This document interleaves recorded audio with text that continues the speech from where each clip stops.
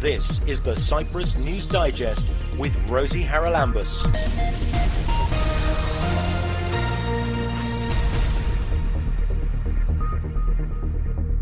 Coming up on this week's programme, will the new European parliamentarians roll back on previous plans to restore nature in the European Union? The loss of pollinators, these are the things that are going to actually undermine farming, not being able to use pesticides. We need to take a couple of steps back, look at the whole thing much more holistically, and I repeat, support the farming community to get off the chemicals treadmill and move to something more sustainable.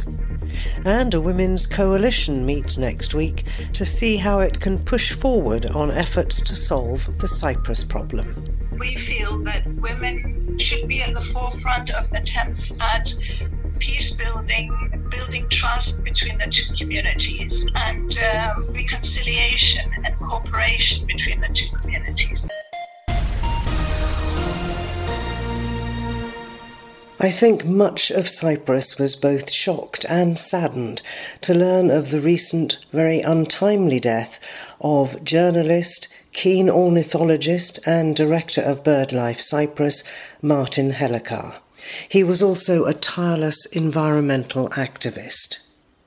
Over the years, we've talked to him on many occasions on this programme about a range of environmental issues, not just birds, and we will miss his always concise and informative answers to questions on topics of interest.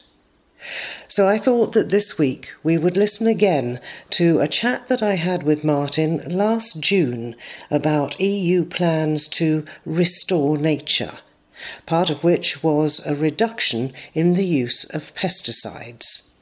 At the time, farmers across the EU, including in Cyprus, took to the streets to demonstrate against the plans. And a year on, with a new European Parliament elected, we are waiting to see whether or not the new MEPs will scale back the plans to preserve and restore our environment. So what Martin had to say last year still holds good today.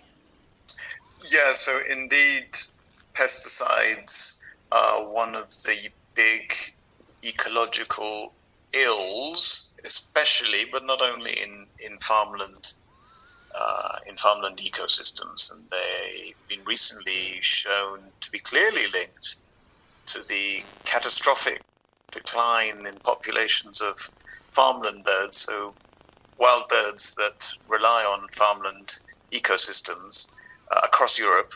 Since 1980, it's been a reduction of about 60%. So there's that whole ecosystem aspect to it. Of course, a very big impact on wildlife, especially when pesticides are not used carefully, but even when they're used in a licensed way. And then there's this whole new chapter which, in our opinion as BirdLife, is long overdue and very welcome, which is the effort to bring nature back, to put it very broadly, under the Green Deal, the sort of strategic level direction-setting agreement among EU member states. And this has two related aspects, if you like. One is the nature restoration regulation, and the other one is the sustainable use of pesticides regulation, both of which are taking shape at a Brussels level right now. So they're being discussed. Relevant proposals have been put forward by the European Commission, and then these proposals, these draft regulations, are being discussed in European Parliament and also in European Council, so by our MEPs from other countries, and by our ministers. And it seems very touch and go as to whether these really very forward-thinking pieces of legislation are going to get through that discussion process unscathed. Yeah, and it's not just our farmers that are protesting, is it? I mean, pesticides is one thing, No. and you mentioned the bird life threat, but also, of course, all the pollinators that have fallen foul to this. But if we look at places like Ireland, they're bothered about the restoration of the peat bogs, aren't they? I mean, there are a lot of areas across Europe where different groups are saying we shouldn't be doing this, and yet to me it seems a no-brainer, because you can't bring nature back very well once you've destroyed it, can you? No, and I mean, if we're going to tackle climate change, then a clear part of the solution has to be restoring nature and bringing back the natural systems that do a wonderful job of absorbing carbon dioxide from the atmosphere and locking it away in wood. Or in seagrass beds. You know, it's a definite part of the solution, and it's a win-win. It also helps create a much healthier environment all round and much stronger ecosystems. And we need our ecosystems to be strong if they're going to survive all the changes that are already happening because of climate change, and that at the moment are only likely to get worse. Because otherwise these systems won't be able to provide us with the basic wherewithal we need to live, whether that's, you know, a climate that's livable in, or clean air, or the food that we eat. I mean, we rely on farmland ecosystems for food. So, yeah, it does seem a no-brainer in general. Of course, with any big change, there are reactions. But the main reactions to the restoration drive and the let's reduce pesticides drive and the two relevant regulations we've already mentioned have been from big farming. They've been from the big farming lobby. And in fact, there's a report that's come out earlier today about the amazing level of influence that some of the big farming organizations have at an EU level, and how they've been working hard behind the scenes to block reforms that encourage sustainable farming, to hold back legislation on pesticides and restoration. This is really counterproductive, backward stuff. But it is basically those who, to put it, you know, in a very raw form, it is those who are making a real killing out of business as usual, be that environmental destruction, over-farming, or use of pesticides, too many pesticides, not wanting things to change. Yeah, factory farming, which I thought was on a decline, but it seems it's not. And we're talking about pesticides, but of course, if we talk about the food we eat, it's not just the pesticides that are sprayed onto, let's say, fruit and vegetables and things, but it's also, isn't it, the amount of fertilizer that's going into the soil to increase yields, and that has an impact too, doesn't it? It does, and it has an impact on the atmosphere. It has an impact on groundwater, and has an impact on the soil, and it's a serious source of atmospheric greenhouse gases. So the whole chemical-heavy approach to farming needs to change. Now, I think it's important to stress at this point, and thinking in particular of the farmers' tractors blocking our roads in Nicosia last week, that yes, farmers must be effectively supported to make this transition. Already, as you mentioned yourself, Rosie, already a lot of the worst chemicals have been withdrawn and are banned in the European Union. Not all of them.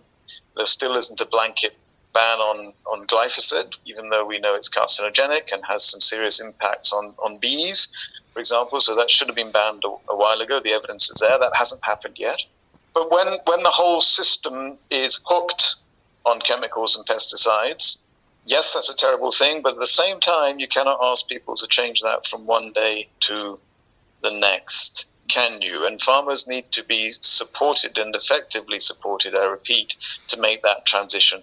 There are alternatives that are following the path of integrated pest management, where you use everything else that's at your disposal. You work with the ecosystem, but you're also allowed to use chemicals, the least drastic chemicals, but you're allowed to use chemicals if it comes to a point where you're going to lose your whole crop. So it's sort of a halfway house, but it can be very effective if used effectively. So solutions do exist even without going to the it's not extreme, but in terms of the chemical farming spectrum, it is extreme, without going to the extreme of organic farming necessarily. There are halfway houses that can be very effective. The regulation isn't talking about a total ban, it's talking about reducing it by 50% by 2030. It's still a very ambitious target, but difficult times call for bold and ambitious moves. Otherwise, if we're not making a real difference to climate change, it could be argued we might as well not bother at all.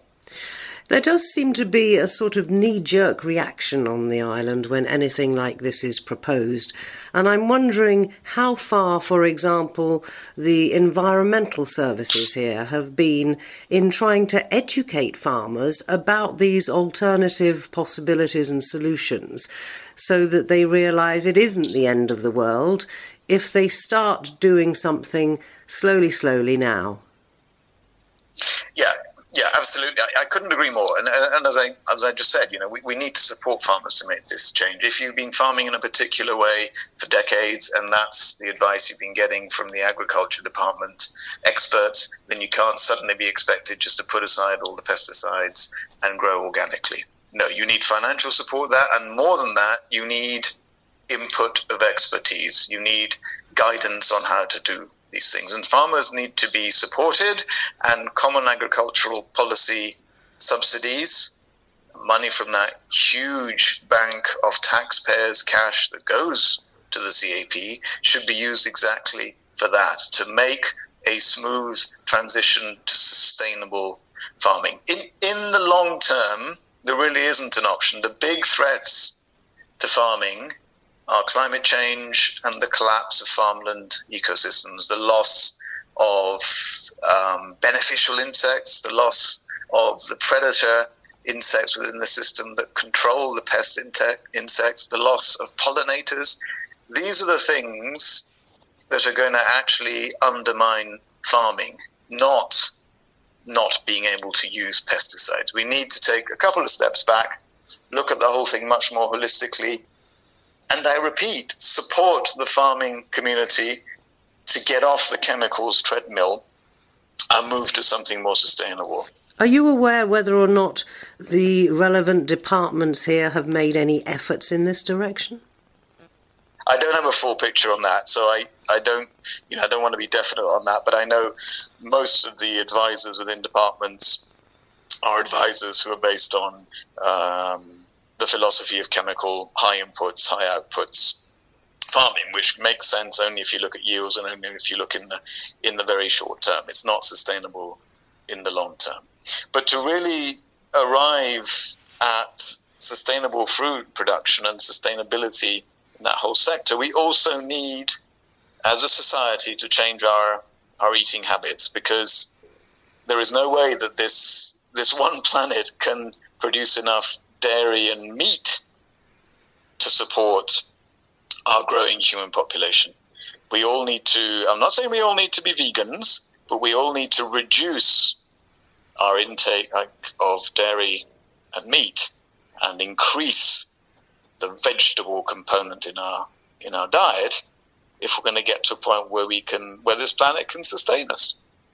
And that's another message that doesn't seem to be getting through. It's not touted very much. But let's finish, if we may, back on this whole idea of restoring nature back. Have we made any efforts here in Cyprus? Because, again, we seem to consistently hear about trees being cut down and so on and so forth. And there are vast areas that have been turned into solar parks, for example. I'm wondering whether you think there's a new way of looking at this, because you could have some solar parks, but you could have lots of nature around them or underneath them, couldn't you? Well, first of all, let's not... Yes, you could do that, absolutely. And there are ways of combining farming and photovoltaics. and there's been some tremendous work done not yet in Cyprus, but certainly that's something we can look at. I can certainly imagine areas producing both halloumi and energy, in the sense that you can graze goats in and around photovoltaic panels. But let's not forget that, yes, we need photovoltaics, we need alternative energy, but we also need natural systems to absorb carbon dioxide. We need seagrass beds off our shores, we need wetlands, we need forests, and we need scrublands. So we need to be moving to give back as much space as we can to these systems so that they can do that very important job of starting to bring our climate back into balance. At the moment, we're still very much hell-bent on development in this country. Development, which is the big threat in terms of habitat loss. So we need to change that whole approach. The restoration regulation that is being discussed at Brussels level has some very good targets for bringing back 30% of areas into restoration by 2030. Wouldn't that be amazing? It has some great targets for built-up areas as well, to increase tree cover by 10% by 2030. These may look like or sound like daunting figures at first sight, but if we put our minds to it as society, they're actually very, very achievable and will bring fantastic benefits across the board. We just need to start looking at this in a far more proactive and far more daring way. And the situation is so urgent that, yeah, we do need regulation to come in and, if you like, force societies to make the change. I think politicians in general have not caught up with public sentiment on this. I think most people are well aware of the need to bring back nature wherever we can, well aware of the fact that our ecosystems are collapsing, and I think politicians are dragging their heels and they need to catch up with this. So it's great to see the European Commission tabling some really ambitious regulations on, I repeat, cutting pesticides, on nature restoration. I just really hope that business as usual won't win the day, that these things will get through the democratic process at a Brussels level, and will get approved without getting hollowed out. So they still have some ambitious targets, and then let's get started on this path to bringing nature back. We really need to. Well, it would help, would it not, if we had what I would call true leadership among our politicians, our governments and so on, to come out and say, yes, we need to do this. I haven't heard very many voices doing that. No. I mean, I couldn't agree more. Yeah, I mean, I think at the end of the day, we all have our part to play here, and certainly NGOs like BirdLife Cyprus definitely have a part and a duty to play their part. But at the end of the day, history will judge those who actually had the power to take decisions and make changes fast. And I don't think our current leaders will come out very well in history books to be written down the line. But let's hope that can change and change fast. And we have to keep pushing for this because it's for the common good and it's very necessary. And at the end of the day, a lot of this discussion is about how public funds are used, and they shouldn't be used to prop up unsustainable agriculture. They should be used to fund a transition to sustainable agriculture and to a sustainable way of using the land across the board. Martin, hopefully if any of our leaders are listening, they'll take some of this on board and wonder what they can do to ensure a better future for us all. Many thanks for joining me. Let's hope so. Many thanks, Rosie. Many thanks. The late and much lamented Martin Helikar, long-time environmental activist and former director of BirdLife Cyprus, talking to me last year about EU plans to restore nature.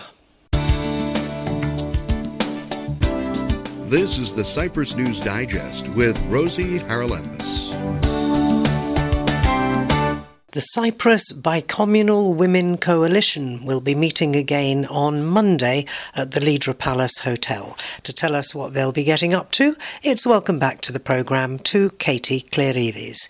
Katie, can you tell us a little bit more about this group and indeed how people who are interested can join you? We're a group of women who've been involved in politics, and some of the members are still actively involved in politics, and who feel very strongly about the Cyprus solution. We want a bicommunal, bizonal federation with political equality as specified in the UN resolutions, and we want the body of work which has been achieved up to now to be built upon and finalized. So our main aim is to unite women around the idea that a solution is desirable and still possible. The reason we came together actually is because we were inspired by the Northern Ireland Women's Coalition. And that's why we're under the auspices of the Irish Embassy here in Cyprus. As you probably know, the Irish Women's Coalition was a group of women from the two communities in Northern Ireland that were in conflict, and they came together and started lobbying for the peace process, and they were extremely successful in their context, and they managed eventually to get a seat at the negotiating table. The structure of the negotiations was different from what has been used in Cyprus up till now. But we were inspired by hearing about these efforts from some of the women who had been directly involved, whom the Irish Embassy had kindly brought out to Cyprus and given us the opportunity to hear them. Yeah, I remember talking to them when they came over here. Very inspiring stories, not an easy thing to do. Do you think that the women here in Cyprus and the members of your coalition are aware that it isn't plain sailing? That's what came out to me when I spoke to those Irish ladies, that actually the beginning of the peace process was the beginning of a very long road. Of course, we're aware of that, and we're aware that the situation in Northern Ireland was quite different to the situation, or in many ways different to the situation in Cyprus. Every conflict has its own peculiarities. And we're also aware of the fact that, in Cyprus, what we're looking at seems to be a frozen conflict, which has been going on for 50 years. So it's difficult to get people enthused about the idea of a solution, because most of them feel that there is no chance of that. But this is our challenge. We were also encouraged by the fact that the Secretary General had sent out his special representative, and we were hoping that her report would indicate that there was some common ground. But whether or not that is the case, we feel that women should be at the forefront of attempts at peace building trust between the two communities, and reconciliation and cooperation between the two communities. And at the very least, I think that is an aim we can achieve. I'd also like to say that there have been many women's organizations. There's been an enormous contribution made by women's organizations through Bicommunal and other initiatives, but their work is never fully recognized. They have never been given a full seat at the table that they are entitled to. And we feel that if women can work together and unite around a common cause, which includes the things which are of concern to women in both communities, not just the politics, but when I say politics, I mean not just the Cyprus question, but there are other issues which are of concern to women in both communities, and which are made worse by the non-solution. We believe that, we hope we can achieve something. Sorry to interrupt you, Katie. I think it's very clear to me that women have been completely sidelined for years when it comes to discussing our national question. And we may have governments that keep paying lip service to gender equality and gender this and blah, blah, blah, but it is blah, blah, blah. They've never actually come forward and done anything about it, have they? Do you have any hope that the current administration might change that? Our hopes are more based in the United Nations, which has actually said that they believe that the peace process needs to be redesigned and to be more inclusive, to be more transparent, to be more gender inclusive and youth and age inclusive. It shouldn't just be men in grey suits sitting around the negotiating table. But obviously, we have a long way to go. But we believe that if women could be inspired to press both for a solution and for inclusion, that more could be achieved. Well, more must be achieved if we're going to ever solve this problem. Now, tell us a little bit then about how people listening to this who think they would like to be included in the discussion on Monday can join in. I saw something on Facebook and there was a link to register. So tell us more about how this is going to work, please.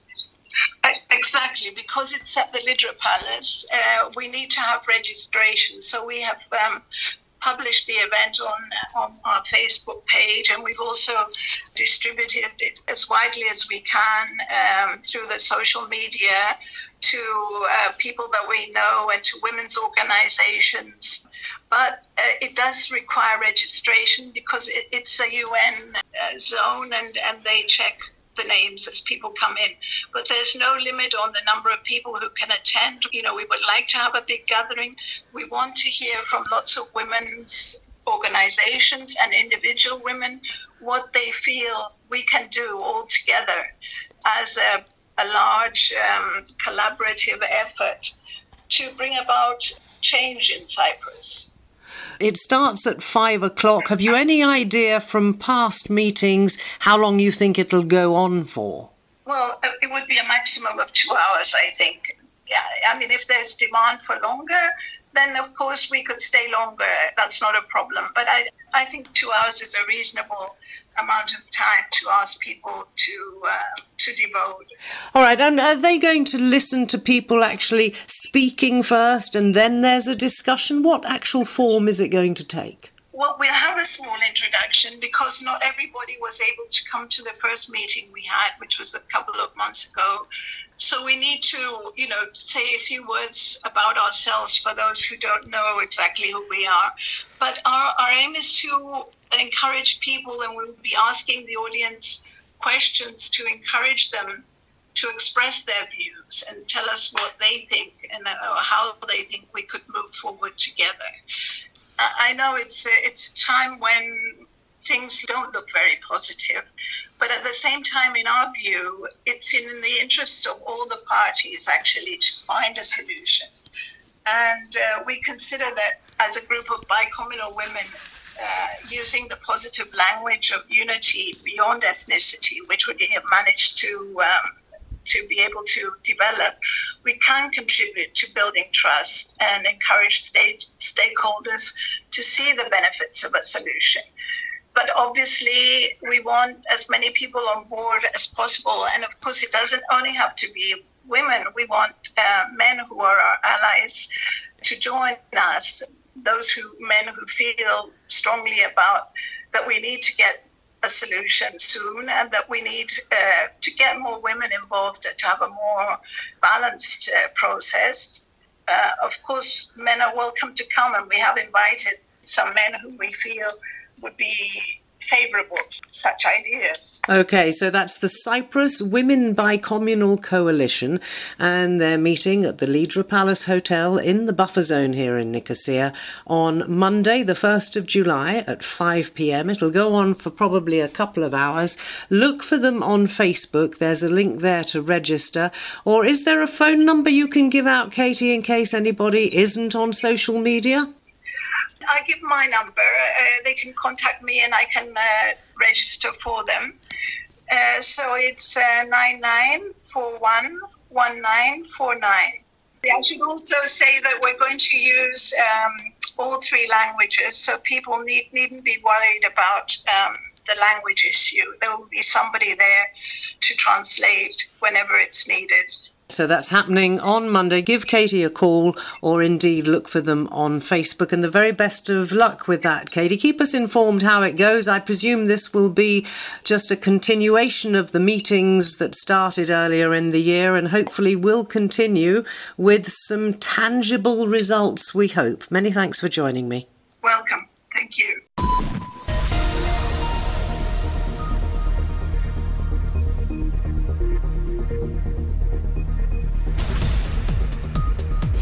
Well, that about wraps up this edition of the Cyprus News Digest. Many thanks for your company.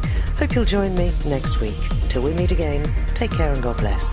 Bye-bye now.